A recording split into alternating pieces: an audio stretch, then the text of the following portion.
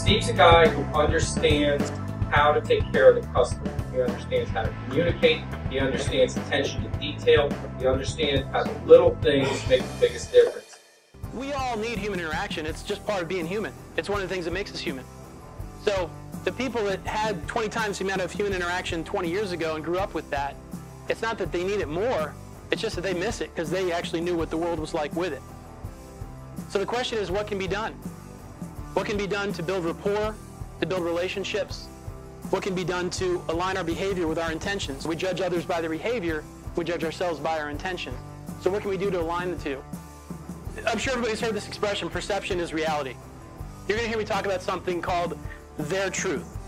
And when I say their truth, what I'm referring to is the truth of others. Not that it's the truth, but it's their truth, which, let's face it, might as well be the truth because it's the truth to them. Perception is reality. From the janitor to the CEO, everybody's number one complaint, everybody's number one challenge, everybody's number one concern, it's always communication everywhere I go. And you know, in life, a lot of times it's contrast that brings us clarity.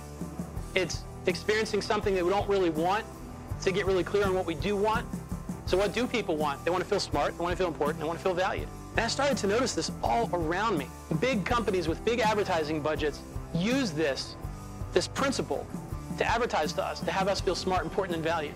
I think everyone's number one complaint is that they don't feel like they've been listened to. They don't feel like they've been heard. And why do we need to feel heard? Smart, important, valued.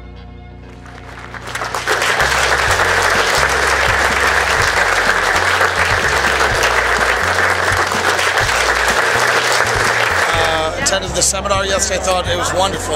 It was very beneficial, and we enjoyed it a lot. It was a lot of fun. And I highly recommend Steve. I recommend it to anybody who's thinking of motivating your sales staff.